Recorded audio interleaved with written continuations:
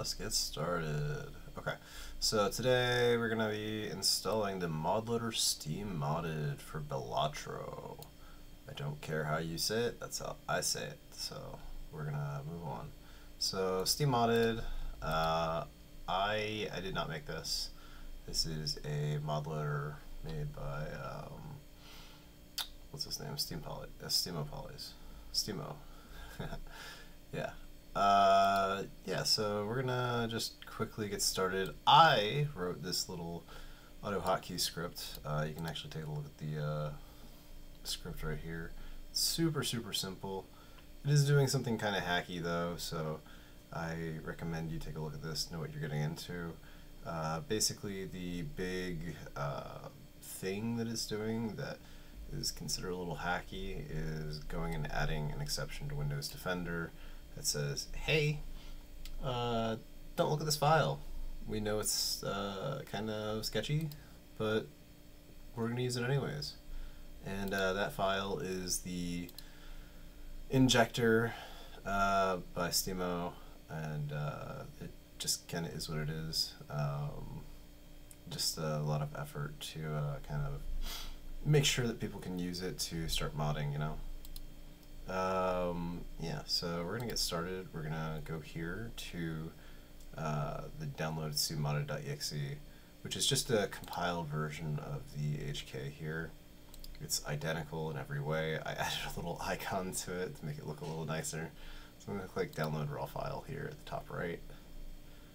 Google Chrome is nice and handy here. It shows me that it's done. I'm just going to click it to run it. Windows protect your PC, that's fine. We're going to click run info and hit run anyway. And it's going to pop up and it's going to ask us for administrator. And hit yes.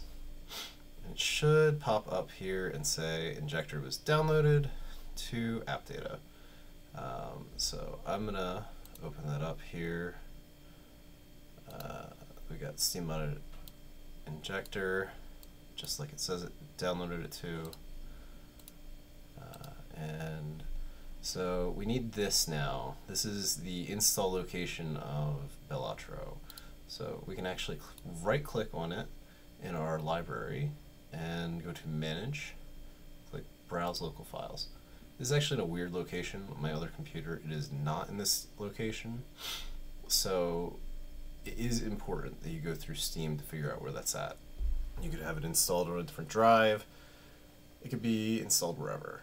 But finding your Balatro exe, that's this guy right here. That's the important part. So if we go back over to our README that I put together for us, what we need to do now is drag our Balatro.exe onto our Steam Modded injector.exe. And right here, it is going to do all the work. Windows Defender is going to pop up and do some things, but we have told it not to do anything about it. So this actually looks like it's successful. So we're going to test it out now. We're just going to double click on Balatro. You can actually run it through Steam as well. You don't have to double click it in there.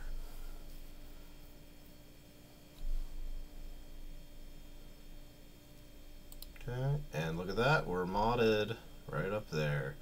So now I'm going to show you how to actually install a mod. Sorry about the lag, I am actually running this in a virtual machine so that none of my personal information gets leaked, you know. Close it out. So to actually install a mod now, we're going to have to create a mods folder inside of the app data location. And I have indicated this inside of the README over here. So we're going to create a new folder called mods. I'm going to go into that mods folder, and so I'm actually going to just install one of my mods real quick. I'm going to go git attribute, and we're going to increase our jokers. We're going to have more jokers. So we're going to go to increase joker cap Lua and download raw file. And we're just going to open the file location, our downloads folder. And we're going to pop that right into here. That's all it takes. I'm going to launch it from here. Doesn't matter which one you use. I'm just showing that it can be launched from both. So what this is going to do is it's going to give us 10 Joker slots right off the bat. So we go in, we're going to do our nice little ghost deck. Let's see, 0 out of 10 right there. We have successfully modded, and what did that take us? Less than 5 minutes here? Cool. Alright, have a good one, guys.